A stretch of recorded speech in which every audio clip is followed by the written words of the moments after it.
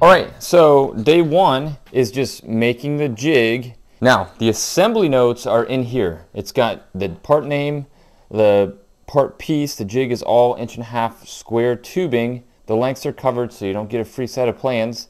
And then your notes on where to position them are right here, along with your part guide and a different view to show this gap. Now remember, we're stretching this by 3 inches. So J1 and J2 are going to get cut 3 inches longer. I'm going to notate that here. Since we're lengthening essentially the roof and the floor, these need to have the same extension you put on those. Now, if you're just building this straight up and not trying to stretch it, just follow as advertised. And I wrote the plans so that this bar will be measured the same way. You don't have to add anything to the actual instructions. Like this crossbar is like 9 inches forward of J4, and J6 is, I don't know, 12 inches back from J3. So that's all going to stay the same, and you're not going to have to remeasure anything. You're just going to make sure everything's square. Now we just cut all these to length and assemble it.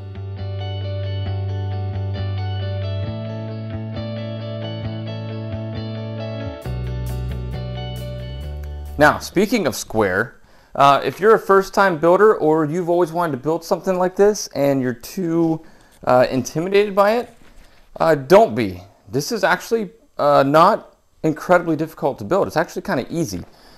So you start with the jig, which is square tubing. So all you do is measure it correctly, make your ends cut nice and square, and it's easy to assemble. It's a great way to get started in a build like this. So starting out, you're just taking your pieces and just making a big square.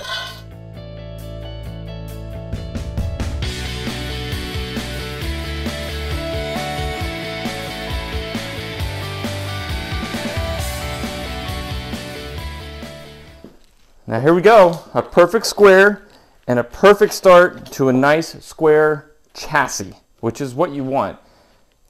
If you tried to build something without a jig or an alignment table, which I don't have, I'd much rather build a jig than have a big giant table in here, to be honest. It's going to make your build so much easier. Even if you're not building one of these, try to figure out a way to make a jig to make all your stuff just lay down and have the exact measurements you want. It's going to make your notches fit together. It's going to make your cross members tighter. It's huge to building chassis. So a lot of questions I get are about dimensions. Now this has been a common question since I've started building these. Now the dimension is in the pieces, right? So to have like a spec sheet with everything laid out with dimension would be information overload. Like as you see, you cut this tube to a length, you cut these tubes to a length, and then you make a square. To give you the dimension is kind of pointless because the dimension is the pieces.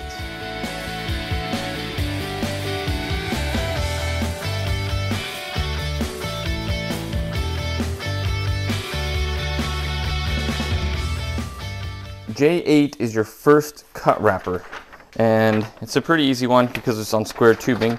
You basically just cut this out.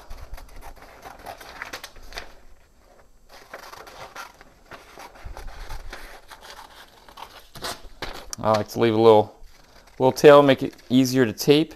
Now, if you're using a notcher, you don't need to cut this out exactly. You can just do that. All right, you'll see on here it says 7 inches to the end. Put a mark at 7 inches. I fold it just to make it easy. Center it, line it up with that 7 inches. That little tail we made. Tuck it under. And there you go. You've got a full notch. Grab your piece of tape, tape over the seam and to the bar.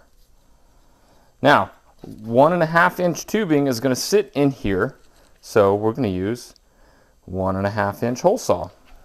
So we just bring it over to our notcher. Now this is a Rogue Fab notcher. This is what turned me on to Rogue Fab in the first place, because this notcher makes notching incredibly easy. Incredibly easy. Lock it in.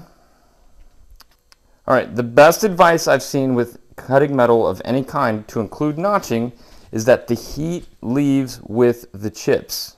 All right, so if you're cutting slow at a high speed, you're just heating up the blades on your hole saw.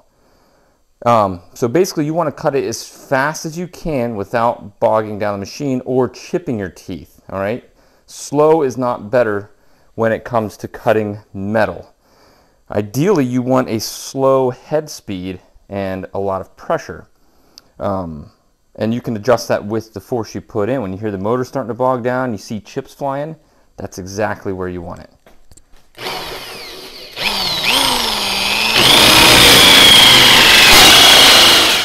All right, now, the notcher is definitely going to leave some sharp edges, especially on this because of how it's cut. I'm not above using a hand file to just get rid of some of that. All right, so now is our first introduction into magnetized angle finders. If you want to make your build easier, not necessarily more successful, it's going to be successful, but easier, you should invest in some of these. I mean, you can check it this way and get it tacked in. Look at that. But these things, I love them. I don't know how I did anything before I found them. Now I can just tip it, have a live view of my exact angle while I'm tacking it in place. So I'll know it's going to be absolutely perfect.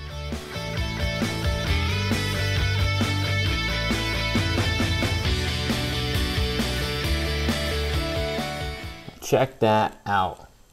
Instant feedback. Now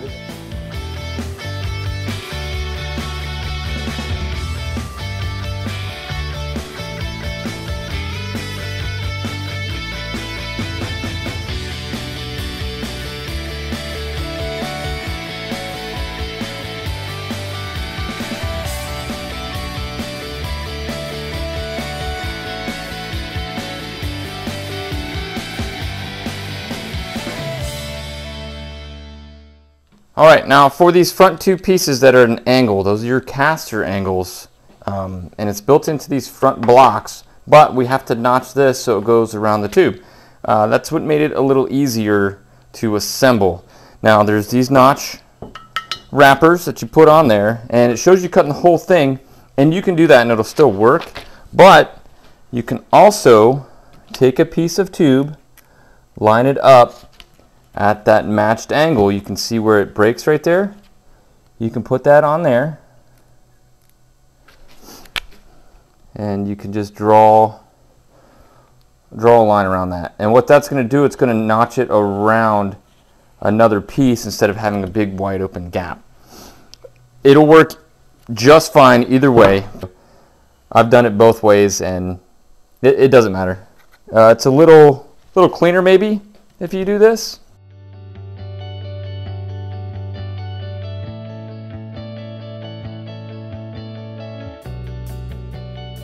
All right, so the biggest question on the front end of the jig, and everybody's been successful. This is just to cover common questions that I get personally. Now you can see that I cut both the forward pieces in different ways, and I'm going to show you that they both fit just fine. The biggest question I get is on these two specific pieces right here. Now these are the caster blocks, and they're used to set the caster angle. And the question is, where did they go? The answer is that they go edge to edge. The reason for that is because I didn't want you to have to do a miter cut on this. If it sat like that, you'd have to do a miter cut, and that's not fun. So they just sit edge to edge, and that sets your angle. So we'll get both those in place. Now obviously these get centered. So they got to come out a little bit. So we get centered up here. The other one does this sit on top? It doesn't matter. It's just a distance. It's just to set the distance. Now I've marked this for center. So I'm just going to slide these there, and you can see it doesn't matter where they sit. I'm going to put that on the edge. Put this on the edge, and then this goes back here to square it up. That easy. Now you can see that this is just a tack. You're going to get a little more meat on this one, but this sits flat, so it doesn't need to hold everything together. And plus, you're going to weld this. Now, the correct spacing for this piece is a 1/2 inch. I've got a piece of 1/2 inch tubing. I'm just going to drop in there and slide that in. To sum it up, though, the ends of these go down the center of this, and that's your correct alignment. Now get your square everything up. Make sure you cut all your burrs off so that one side's not sitting higher than the other, and obviously square your cuts with your chop saw. And there you go.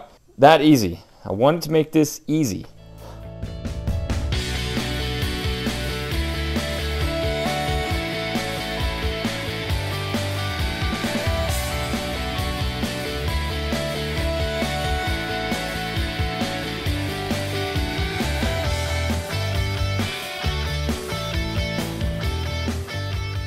All right, so the time has come for the uprights.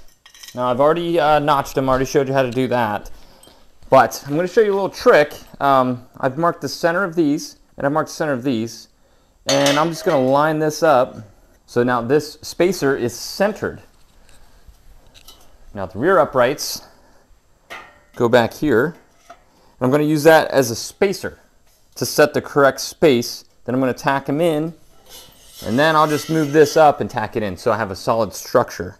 You obviously have the option of making multiples of all of these pieces to help you with alignment. But that's just what I'm going to do. I'm going to get all 4 uprights tacked in first, get them as level as I can, and then use the cross members to set everything square to each other.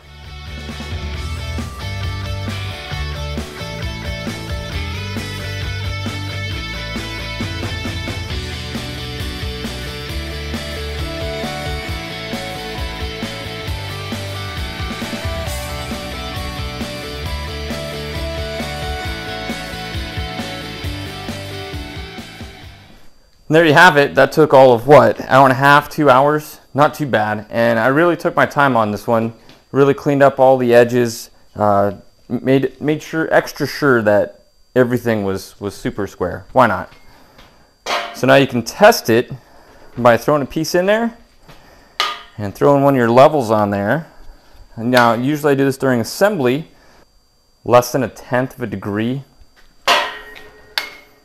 Less than 1/10 of a degree, and that could be my garage floor. Like I could turn this and it could be just fine. So that is building a jig. Now we've got our pieces that we extended, and you could see that it went together super easy. This piece is 3 inch longer, this piece is 3 inch longer, and same with the other side, and everything just lined right up. I'm not using my CAD program, I'm just going off my paper plans. So this is a super easy way to extend a chassis for a little bit more room. Now I'm going to just cut up all the 1.5 inches and 1.25 inches, start bending it and notching it, and then we're just going to build the chassis right onto this. See you next time. Thanks for watching.